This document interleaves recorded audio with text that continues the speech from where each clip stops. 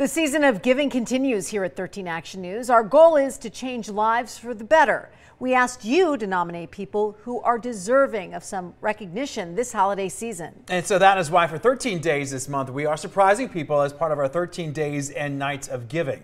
And tonight, Jackie Kosick now introduces you to a local woman who you may recognize from her story yesterday. She helps veterans across the valley. Hi, pretty.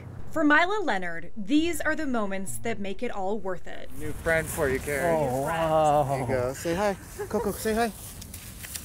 Go say hi. Her name's Coco. Coco? Oh, you changed my life, girl. A certified dog trainer, Mila has been training dogs for veterans for the past 10 years. In 2012, she founded RWB Dog Tags, a nonprofit that pairs wounded warriors with service dogs.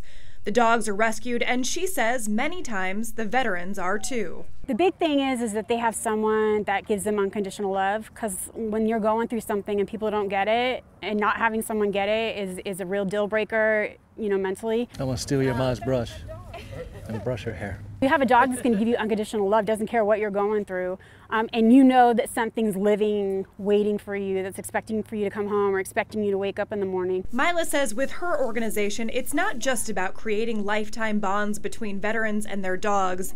It's also about creating opportunities for veterans to connect with each other. You see these same vets that didn't even want to come out of the house the year before, and they're not only doing that, but they're talking to new vets that we're bringing into the program, like, hey, bro, I was there a year ago, don't worry about it, this, that, you know, and they become like that peer support. Peer support, something Carrie says he's lacked since returning to civilian life in 2005. I no longer have a social life. I won't have any friends that I hold close and fear of losing them. I've gone to treatment. Working on it. Although the service dogs are provided to the veterans free of cost, keeping the nonprofit up and running has always been a challenge for Mila. When I first started doing this, I was working 2 jobs, and that's how I paid for like the gear and the food and everything, and we would get donations. So I learned how to work on a budget. Mila says at times she sold her own belongings to keep the organization afloat. She's determined, though, to keep providing this service to veterans. That's why her friend Sue nominated her for our 13 Days and Nights of Giving. The surprise, of course, was for Carrie, and Mila had nominated him. But you were also nominated by Sue. What? And so that is why we wanted to make this possible, not just for Carrie and Mila and Coco, but for you as well, because you do so many incredible things for these veterans and these dogs too, that you rescue, train, and provide these amazing connection opportunities for them.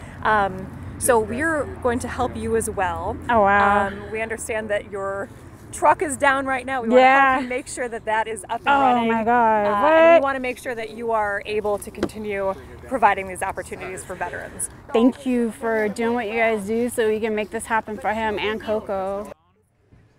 Yeah. That is truly special and amazing. That was a great twist by Jackie and the crew. I like Excellent. that. Well, the recipients have been invited to an event in their honor hosted by the Vegas Golden Knights Foundation, where they will receive their gifts. And 13 Days and Nights of Giving is all sponsored by the Vegas Golden Knights Foundation, Subaru of Las Vegas, and America First Credit Union.